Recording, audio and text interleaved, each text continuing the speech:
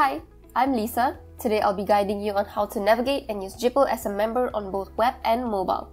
Firstly, we'll look into Jibble's web app, which can be opened on any web browser of your choice.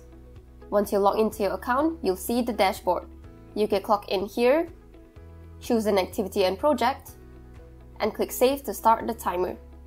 You can also switch to a different activity or project, start and end the break, and clock out once you're done for the day. The dashboard also gives you a visual summary of your track time at a glance. You can navigate between day, week, or month to view your summary for that time frame.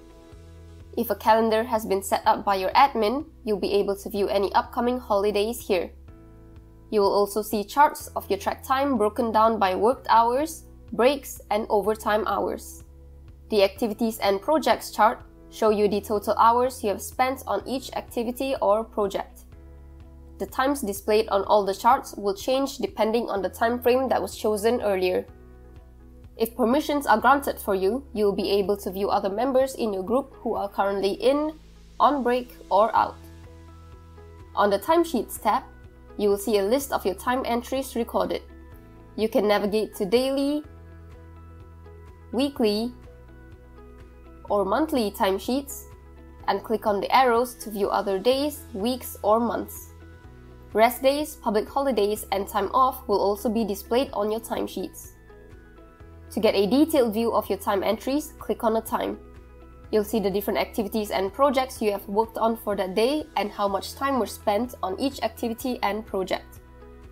At the bottom, you will see your total tracked hours, total payroll hours, and the change history if any edits have been made to your time entries.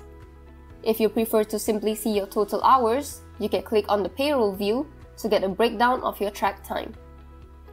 If your admin has granted you access to manually edit time, you will see the Add Time Entry button.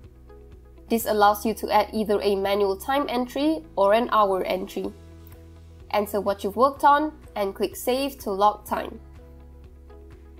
If a pay period has been set by your admin, you can go to Approvals to view your timesheets for each pay period. Admins will be able to approve your timesheets, which will then be reflected in the status column. On the Time Off page, you can view your upcoming or past time off that has been added by your admin. On the Work Schedules tab, you will see the work schedule that you have been assigned to, which include your working hours, breaks, overtime rules, and locations. If geofencing is enforced, you will only be able to track time once you're within the radius of the set locations. Clicking on your name at the bottom left corner will enable you to switch to another organization if you are part of multiple organizations. Your account settings is where you'll see all the details of your account. You will also be able to set personal notifications and reminders if you wish to get reminded to clock in or clock out before and after your scheduled work time. To receive push notifications via mobile, you will need to enable notifications via the mobile app. Select the checkbox for time clock alerts to get alerted about reminders and automatic clockouts. Now we'll move on to the mobile app, which includes a few additional features. You can download the mobile app on the App Store or Play Store. Once you log into your account on the mobile app, you'll see the home screen, which is similar to the dashboard on web. You can also view your work schedule details here. An additional feature on the home screen is the GPS Reminders widget. If geofencing is enabled by your admin, you can click on the link to turn GPS reminders on and receive reminders when you enter or leave an authorized work location. The time clock screen is where you can start tracking time. If facial recognition and location tracking is required by your organization, Jibble will verify your face upon clocking in, and your current location will be timestamped.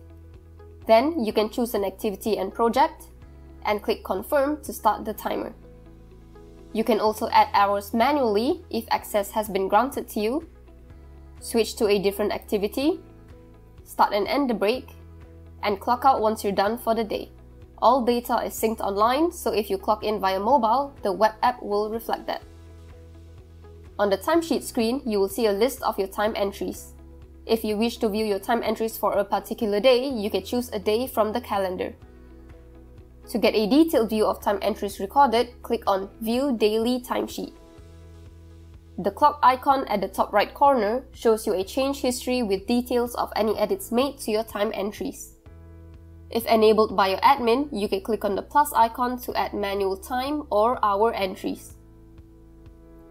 On the approval screen, similar to web, you can view your timesheets for each pay period if a pay period has been set by your admin.